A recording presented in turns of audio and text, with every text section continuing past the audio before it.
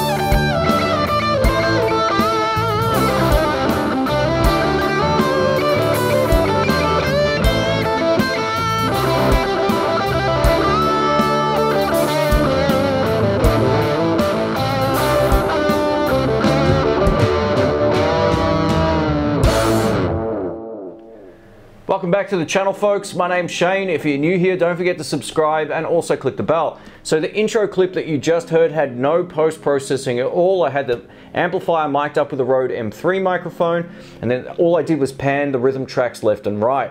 So you heard it on its own, and then also with some effects pedals going into the front end. The reason I'm doing this re-review today is that I'm not overly happy with the original video I did a number of years ago. And I've had this amp and I've used it a lot since I first got it, and I understand the best ways now to get the most out of it. So what you're going to see in this video is how it can sound on its own clean and dirty. Then we're also going to try it with some delay, volume boost and overdrive. Then we're going to also test how loud it actually is with a dB meter or decibel meter with the power attenuator on 5 watts, 0.1 watts and 1 watt. So it drops down all the way down to 0.1, 1 or 5. So it's got plenty of options. I'll show you the amp up close. That's all you get on the front. Volume, tone, gain and reverb. Nice and simple. We get an on-off switch. On the back, this is where the magic is, if you want to call it the magic. We've got the power attenuator output here, 5, 1 and 0.1 being the lowest, 1 watt being in the middle, and 5 watt at its loudest. It has an EL84 and a 12AX7 valve underneath this particular part here. I've actually replaced the EL84 because the one I had in this had a severe rattle. Other than that, I haven't touched it since I first got it. It's got a Turbosound speaker, which I kind of like. It's quite heavy for its size too. It's probably unassumingly heavy. When you first see these amps, you think, oh, they're only small, they're going to be pretty light. And being that they're a proper valve amp, they do weigh a bit, which I kind of like. That cabinet's built well. The grill cloth hasn't sagged or done anything in the last few years, and it's time to try it again. So let's get into it. All right, let's get into it. I'm playing my PRS SE. This is all stock, and I've set it up for a clean tone, which also works for a pedal platform. We've got the gain at 3, the tone at 7, the volume at 6, and the reverb between 3 and 4. We'll mess with the reverb as we go. Now this is about as high as you can have the gain before it starts to bring in some sort of break up into the sound. So here we go. This is neck pickup.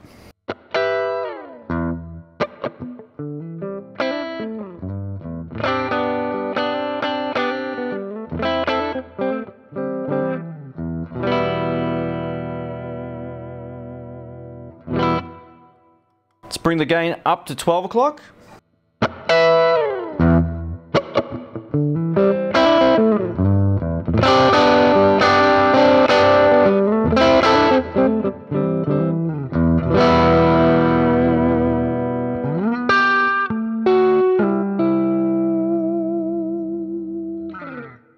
So as you can hear, that's that really nice off clean tone that I like personally. And the cool thing is, as you pick softer or if you turn down, it cleans up beautifully.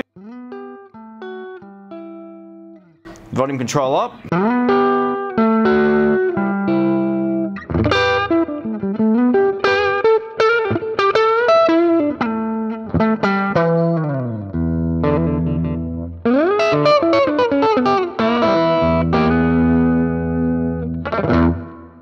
All right, let's crank up the gain. Push it to about 7 now. Here we go.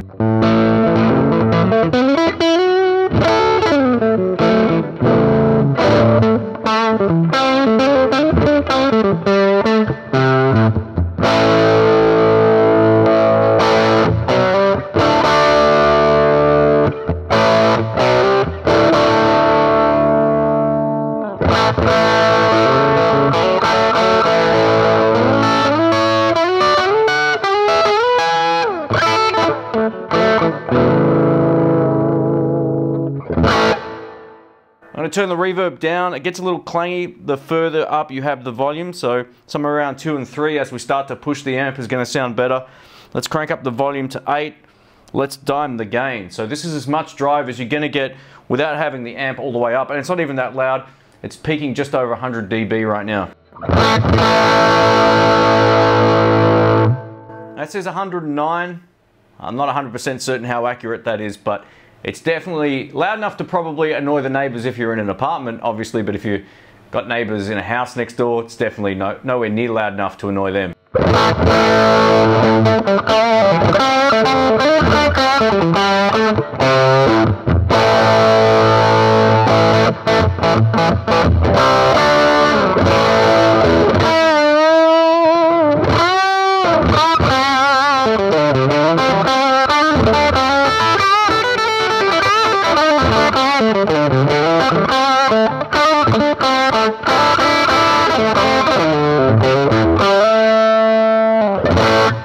Yeah, all right. So let's turn the gain back down. I'm going to put it to about 4. We're going to leave the volume where it's set, and I'm going to click on a volume boost pedal called the Mr. Boost. This is a really cool pedal. We'll add some delay as well, just so you can see how it responds to a little bit of a kick in the front end and also some delay going into the front end as well. This is with the volume currently off.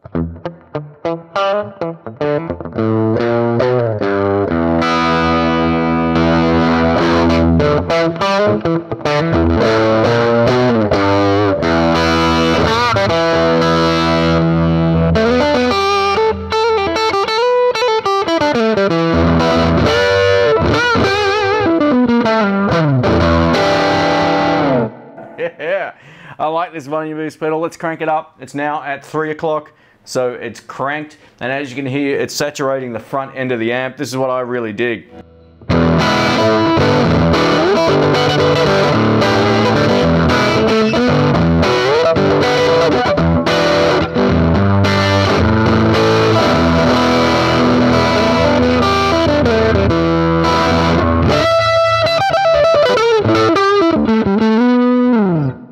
And now with some delay.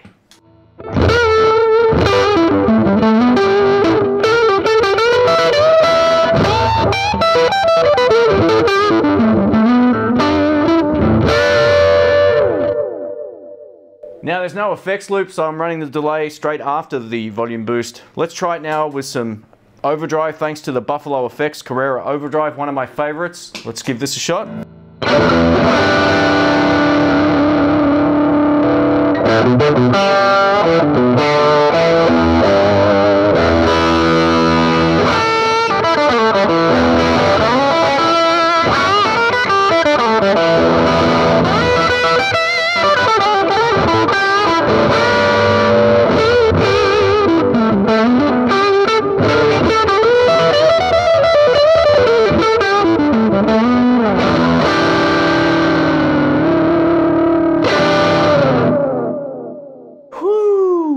Let's try a different guitar. Let's try some different tones now with the Pure Sailor Mendiola electric guitar. It's loaded with a mini humbucker and a Telecaster neck single coil pickup. We've got the gain and the volume both at 8, so we're going to go for some crunchy tones now. Let's give this a shot. Starting on bridge, no other pedals. Here we go.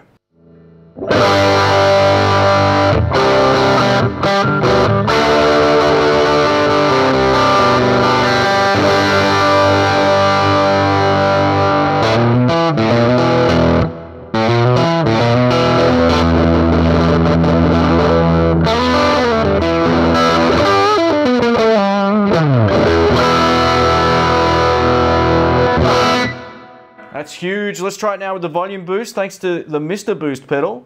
I've got it set to 12 o'clock on the dial. Here we go.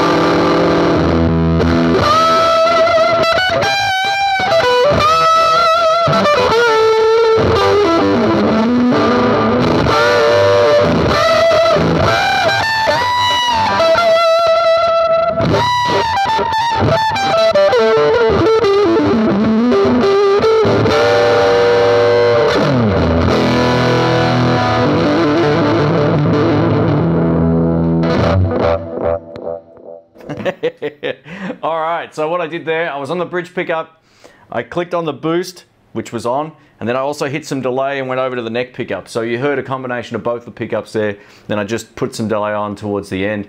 And I gotta tell you, this amp's pushing about as hard as you can get it to push. It's pretty loud in here now, but it's definitely still not loud enough to gig with. I've tried it, even at a small gig, just doesn't have that headroom, but it's definitely fun for playing at home. We'll try out the power attenuator again. I'll let you know how much of a difference there is with my decibel meter as well. So here we go. Over to the Artist Guitars Grunge Master electric guitar. I'm going to be on both pickups so I don't get any buzz. It'll be a lot more pleasing that way. And now what I'm going to do, I'm going to try and play the same thing 3 times, and I'm going to show you what the power attenuator can do. And I'll also comment after each pass how loud it is. No other effects on, just the amp cranked as it was before. Here we go.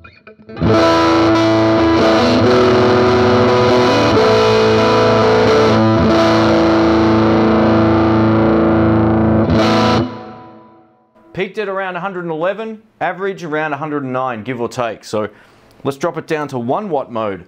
So this is quite a bit of a difference.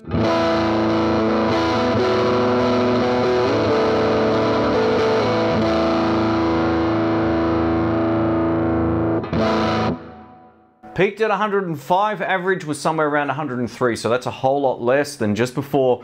And the scale's a different kind of scale to percentage, so any change is quite noticeable. And now to 0.1 watts, here we go. Same thing again. Helps if I turn the guitar on.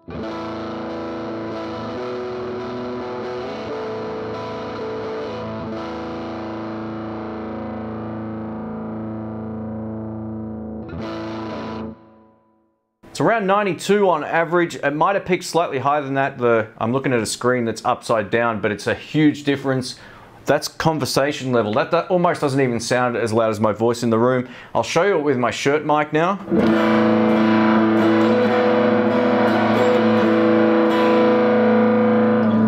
And this is me talking with the same settings on the microphone, so you can get a rough idea of how quiet this thing actually is. Now back to the close mic, and we'll go back to 5 watts. And you can hear it sort of round itself out. I can see it on the waveform how different all of these passes were. Here we go.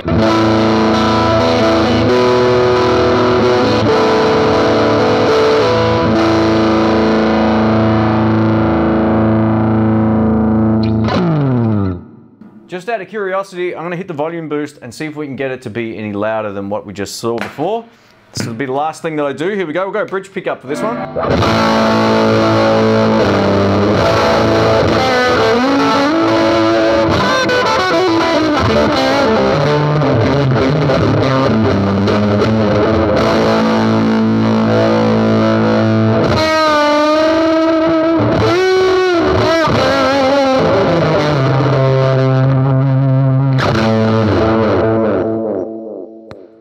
About the same, 109, 110, somewhere around there is its maximum. It looks like the average was around 109, so not too bad. Definitely not loud enough to gig with. I think running the volume boost into the front end like this on an amp with very little headroom isn't going to give you a volume boost. It's going to give you more preamp distortion. I've commented on that on a number of different demos. I've done pedals of that type as well. If you're running it into a dead clean amp that has a whole lot more headroom, like a 40 watt amp, it's going to get a lot louder. But when you're running it into something that's already dirty and something that's already at its maximum, it's just going to enhance the preamp gain. So I hope this video has been helpful. Thanks again for watching, folks. My name's Shane. If you're new here, don't forget to subscribe and also click that little bell. If you got some value out of the video, please give it a thumbs up. I greatly appreciate it. Now, I hope this video has been helpful because I really wanted to go over some of the stuff that I didn't go over in the first video, and just to make a much better video than back then. Production was kind of going through this weird phase of green screens and all this kind of weird stuff, and I thought, you know what, let's try it with a backing track, let's try it with some pedals, some different guitars, and I'll explain how loud it is in the room and also test it with a decibel meter as well. And I'll show you that as well. I don't often show this on camera, but that's what I was running at about 1 meter from the actual amplifier, so that's what I was using right there. If you want to find out about this amplifier, I'll leave some links in the description below as well. But it's a great little amp. I purchased this a number of years ago now, maybe 2 or 3 years ago, something like that. And it's been a great little home amplifier. Now, I'm not using it as much as this little amp right now. This is the Moore Hornet, which is a digital modeling amplifier. And you might be thinking, how come you're choosing a modeling amp over this? It's just a convenience thing. I don't have to plug in pedals. I can just get a great sound at a low volume out of that. But this has more of that traditional amplifier sound. So if you're not one for the digital stuff and you just want to plug in and play, these are a really great choice. You probably won't even need to get it onto 5 watts. If you're just playing at home most of the time, 1 watt will probably be enough. If you live in an apartment building, 0.1 watts is where you'll probably live, because 5 watts will definitely annoy the neighbors if you've got someone upstairs or something like that. But if you live in a house, even 5 watts I don't think would have too many noise complaints. It's just not that loud. And I think it's also because of the speaker. It's got a small speaker, and I think that helps keep the overall volume down. I'd love to try this maybe through my Marshall 2x12 back there one day, and we'll see how that sounds. But yeah, the Turbosound speaker, I haven't got any complaints. Like I said, I did change one of the valves out in the back to a different brand just because that initial one was faulty. It had an oscillation rattle noise. It worked, but it was really rattly and it sounded like there was loose glass in the back. I swapped that out, no problem since, and it's been that way now for a couple of years. So thanks again for watching. If you have any comments or questions, leave them below. Check the links in the description, and I will catch you soon. See ya.